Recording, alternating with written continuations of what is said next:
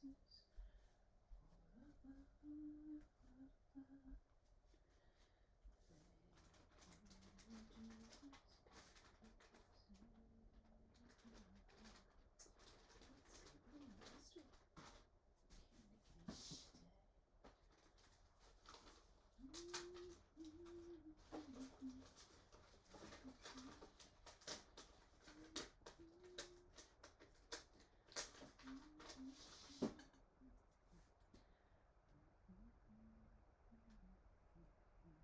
Oh, hey. So, just in here piddling, waiting for you guys to come. So glad you're here today. It is day 3 of our Advent celebration as we look forward and focus on Jesus and his birthday. So, let's pray and get started. Dear God, thank you so much for this day. God, thank you for the sun shining. Thank you for the birds singing. God, thank you so much for all of our blessings. Lord, thank you that we can be together this morning and just focus on the reason for Christmas. And God, that is your son that you sent to die to save us. And so, Lord, as we look at the history, as we look at why we celebrate Christmas at the birth of Jesus, we also look forward to his return. And so, Father, as we look into our lesson today, Lord, I just ask that you be with us, open our hearts and our minds and our ears to hear your word. In Jesus' name, amen. All right, so as you know, we are in week 1, hope. The word hope is our focus, right? And so hope, if you remember, we talked about yesterday, hope is knowing, expecting something better is coming, right? Better days ahead. Something better is coming. Something better is ahead of us. So we have hope. And today, our lesson is hope promised. So before we get into day 3, I want to let's read the passage together. The last 2 days, I've asked you to read the passages with your families. Today, I would like to read that together. So if you have your Bible, if you will turn with me to Isaiah chapter 11. I'm just going to mark my book right there. Isaiah chapter 11. So let's see. Genesis, Exodus, Leviticus, Numbers, Deuteronomy, Joshua, Judges, and Ruth. We'll do the Bible. 1st and 2nd Samuel, 1st and 2nd Kings, 1st and 2nd Chronicles. Next we want to sing. Do the Bible. Ezra, Nehemiah, Esther, Job, Psalms, Proverbs. Do the Bible. Ecclesiastes, Song of Songs, Isaiah. There it is. Ecclesiastes, Song of Songs. Where are you? Keep going. Isaiah, there we are. Isaiah chapter 11, wasn't it? Yep. Isaiah chapter 11. So chapter 11, remember that's the big number 11. I'm going to show you in my Bible. Isaiah, so see we're in the book of Isaiah. And chapter 11, that's the big number 11. And we're going to read verses 1 through 5. So read along with me. If you can't read, just open up those ears and listen, okay? It says, reign of the Davidic king, meaning David. Then a shoot will grow from the stump of Jesse, and a branch from his roots will bear fruit. The Spirit of the Lord will rest on him, a spirit of wisdom and understanding, a spirit of counsel and strength, a spirit of knowledge and of the fear of the Lord. His delight will be in the fear of the Lord. He will not judge by what he sees with his eyes. He will not execute justice by what he hears with his ears, but he will judge the poor righteously and execute justice for the oppressed of the land. He will strike the land with a scepter from his mouth, and he will kill the wicked with a command from his lips. Righteousness will be a belt around his hip. Faithfulness will be a belt around his waist.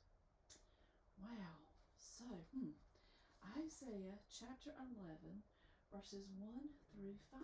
I wonder who that he is that we're talking about. So So let's look at our devotion. And this is our Jesus Has Come from the Daily Grace Company. It says, how do you feel when you have to wait for something? Excited? Frustrated? Worried? It says, yesterday we talked about God's promise of a Savior who would save the world from sin, right? We had hope in creation. Remember? God's people were really, really, really excited for the promised Savior to arrive, but they had to wait a long, long time. There were hundreds of years between God's promise to Adam and Eve and when Jesus finally arrived. So you imagine, you have to wait in line for just a few minutes at the Walmart, right? They waited hundreds of years for this promised Savior. In this time of waiting, sin was such a big problem, kind of like it is today. People chose not to listen to God, and they did things that God said not to do, because that's what sin is, right? Anything we say or do or think that is not what God says to do. People were angry, and they were mean, and they were hateful to one another. All of this made God really, really sad.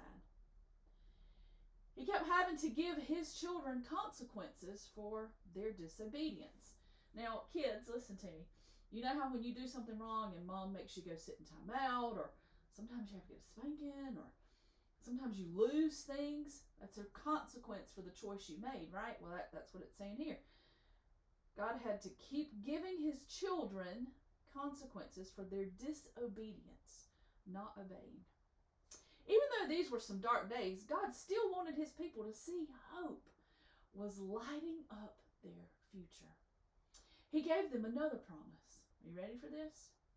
He said their nation was like an empty field right now, and nothing good was moving from it.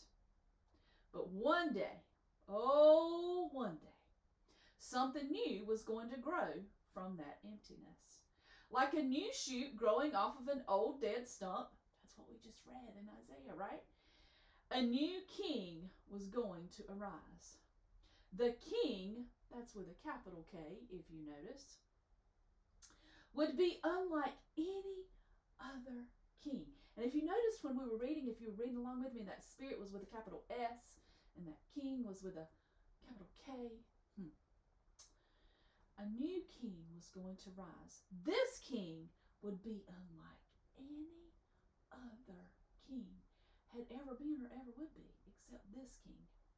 He would be faithful to God, and he would never, ever sin. Come on, you know who we're talking about, right? Who is the only one that has never, ever sinned? Jesus. He would be wise, and he would be kind, and he would be just. This king would lead God's people to love and obey God. Love and obey. All the people rejoiced in these hopeful words. This is the king they wanted, and it's the king they needed, really. Their hope was renewed, and they held on to this hope tightly as they continued to wait for their king, who we know as Jesus. Even when God's people were disobeying and he had to give them consequences, he was also encouraging them with hope that a Savior was coming. You know, and it's kind of like, again, when you get in trouble, maybe you didn't clean your room, or maybe you were mean to your sibling, right? And there was a consequence. Maybe you had to sit in timeout, or maybe you lost your game for the day. Your parents still gave you hope, right? Because you're going to get it back. And you know, I know when I used to have to punish Julia for consequence for things she had done, choices she had made, and there was a consequence, I would always remind her that I love her.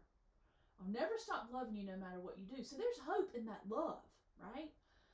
Well, that's kind of what God was doing here. Even though he had to discipline and he had to give them consequences, he still encouraged them. Why do you think God did this? this tell us about God? Well, I don't know about you, but I know that He loves me big because He doesn't give up on me. And sometimes I just really mess up, right? We may face times when people let us down. Sometimes leaders of God's people let them down by disobeying Him. Has this ever happened to you? Has anyone ever let you down by the choices that they made? Could Jesus be your hope in these hard times, like He was the hope for God's people? The answer is yes. Jesus is our hope, because Jesus loves us so much that He came and He gave His life for us so that we can know that there are better things coming. Remember, we talked about heaven: no sadness, no hurting, no fussing and fighting, no sickness, no deployments, no divorce, no leaving one another, no death, no having to say goodbye. Hope of better things coming. That's because of Jesus. Jesus did that for us. So, today, as you pray together as a family, there's two things I want you to remember. I want you to ask God to help you wait in areas you are feeling impatient. Waiting. Patience. Fruit of the Spirit. And thank God for promising King Jesus, who would lead people to love and obey God. And if you're feeling extra excited today about Advent, draw me a picture about what you learned today. I'd love to see your artwork. Get Mom to send me a picture, and I'll send a prize in the mail, right? Okay, so there's your challenge for today. Some things to pray about, an action, something to do to help us be focused on Advent as we wait for King Jesus to return again. Oh, I love this. This is so exciting. All right, and then here's our ornament for today. Week 1, day 3, hope, right? Hope promised. Can y'all see that? Let me get a little problem. Yeah, hope promised. And on the back it says, this king would be unlike any other king. Not like King David, not like King Saul, thankfully. Not like any of the other kings. King Jesus, the king, right? All right, so I'm going to hang our ornament here on our tree. Oh, our little tree is looking so pretty. I love it. And now for our tree over here, today I chose a candy cane. Yeah, we're just going to decorate this tree right on up as we celebrate the Savior that was born in Bethlehem, right? Okay, so that's our day 3 of week 1. Hope is our focus word. I did not cover our memory verse. Let's see. Our memory verse is Romans 5:5. This hope will not disappoint us, because God's love has been poured out in our hearts through the Holy Spirit who was given to us. Who gave us the Holy Spirit? God did. That's right. All right, guys, I hope you have a great day. Remember, hey, please be talking about Advent as a family. Please be working on these memory verses. Please think about what you've learned today, and remember, ask God to help you with something that you're having to be patient for. And hey, also remember, who's your person? Who's your person that you're praying for right now? Maybe you don't know if they know Jesus. Maybe you know that they don't have a relationship with Jesus. Maybe they don't have a church where they worship. Who's that person that you're praying for every day and that you're going to invite to celebrate Christmas service with you? Celebrate the birth of Jesus. I hope you've chosen someone. Pray for that person every day. All right, guys, I'll see you back here tomorrow. It'll be day 4 of Advent. Kiss in hand. I love you guys. I'll talk to you later. Bye.